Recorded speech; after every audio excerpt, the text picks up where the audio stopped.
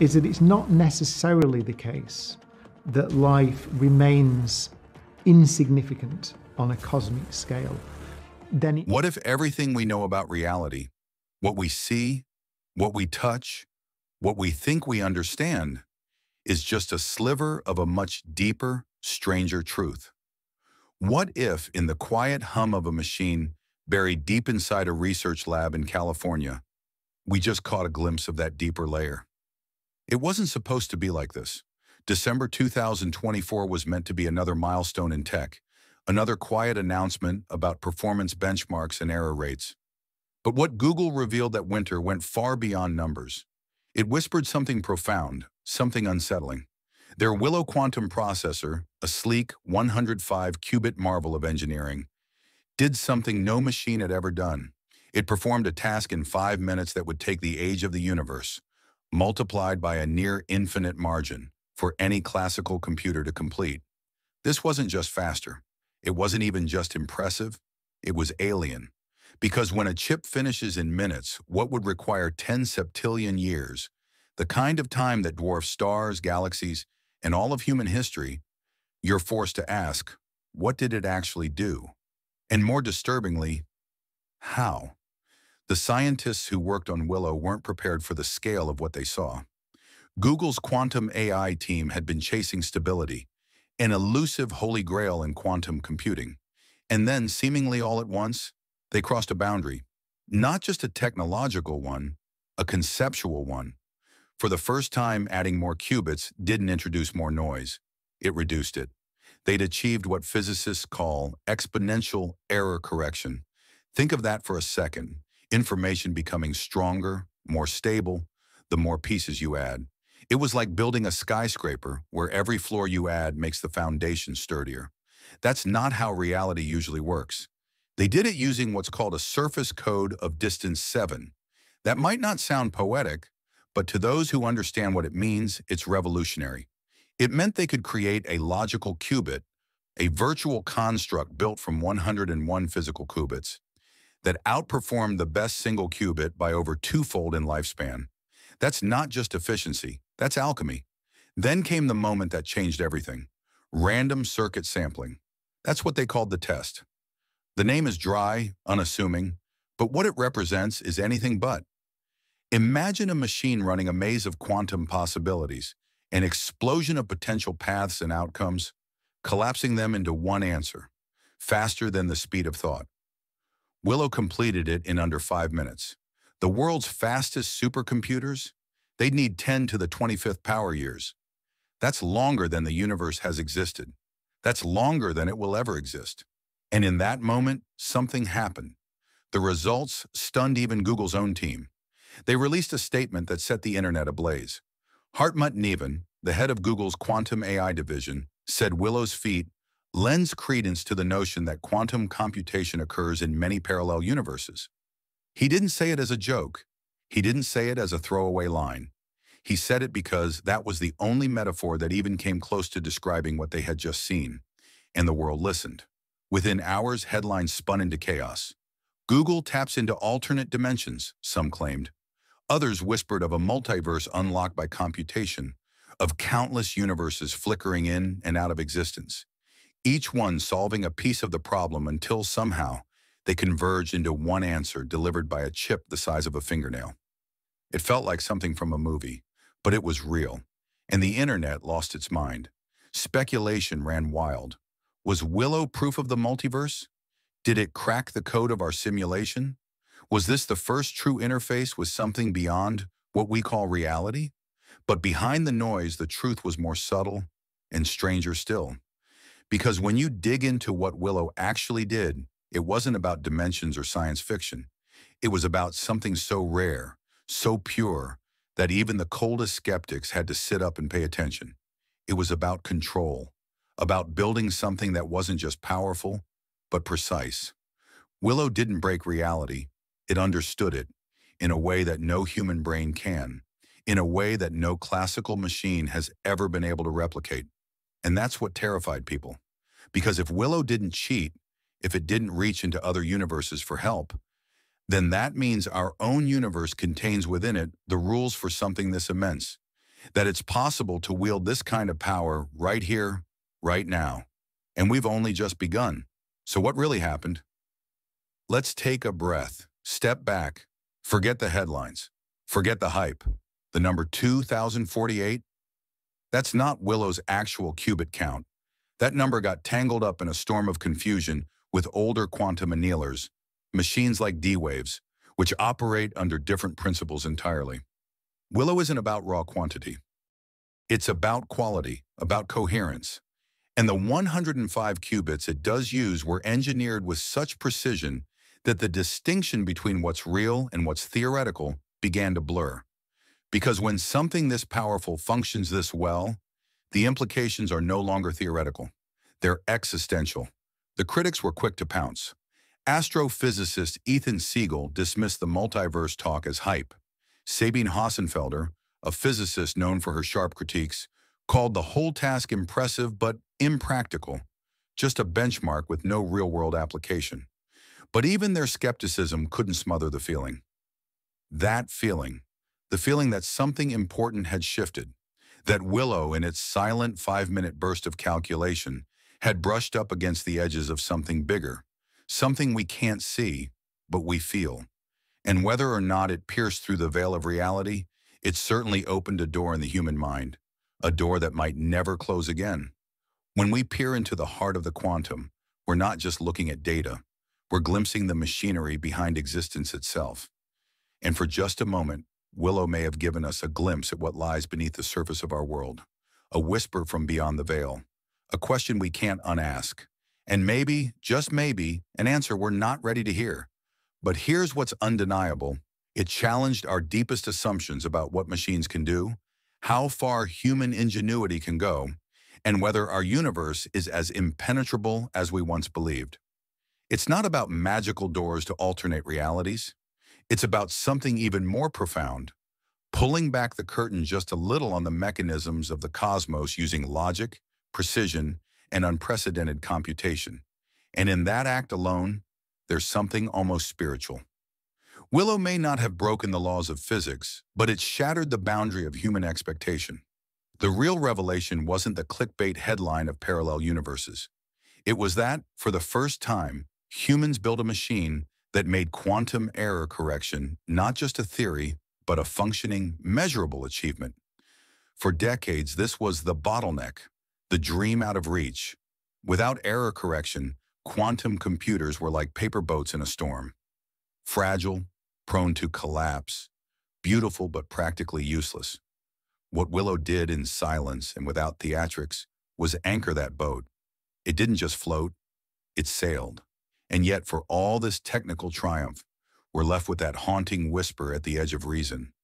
Why does it feel like we've touched something bigger? Why does this achievement feel less like a step forward in computing and more like a toe dipped into a cosmic ocean we don't yet understand? It's not because Willow tapped into a parallel dimension. It's because human consciousness just brushed against a truth far larger than itself. And that feeling, that thrill and disquiet is very real. But let's return to what really happened. In December 2024, when Google quietly released the results from their quantum AI division, they didn't issue a press release dripping in drama. They released data, peer-reviewed insights, and cold technical descriptions. But one line stood out, not for its scientific rigor, but for its poetic weight.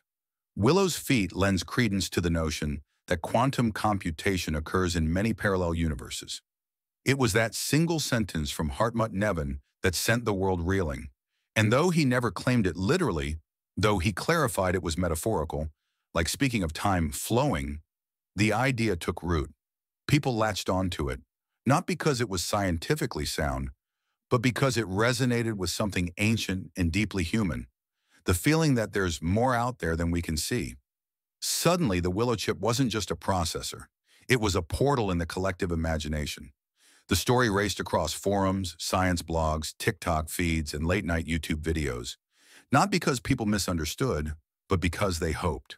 Hoped that this little chip, just 105 qubits spread across silicon and superconducting wires, had done something extraordinary, not just computationally, but cosmically.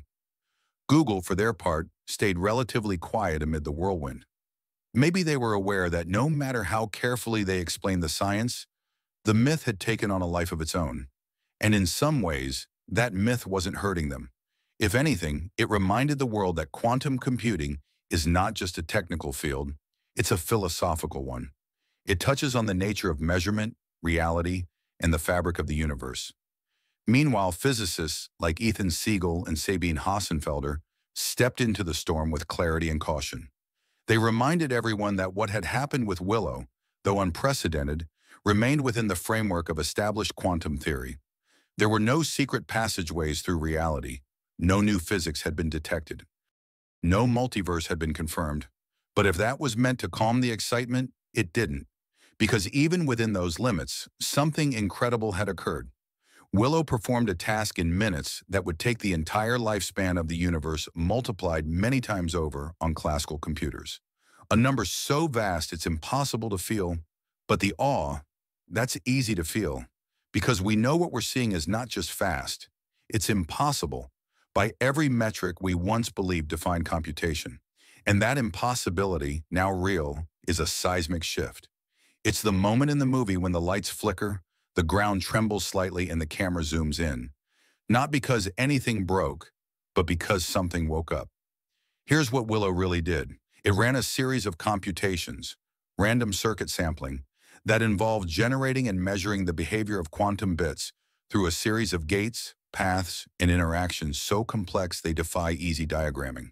It sounds like math, but it feels like alchemy. And more than that, it worked. And it didn't collapse under decoherence, didn't buckle under noise. Instead, it strengthened. With every qubit, it got better. For decades, that's been the curse of quantum computing. Add more qubits, and everything gets worse. Noise compounds, errors explode. The information becomes more fragile. But Willow reversed that logic. It showed that we're finally building quantum systems that don't crumble when scaled. They evolve. It's as if we'd been walking across a tightrope for years, and suddenly someone built a bridge beneath our feet.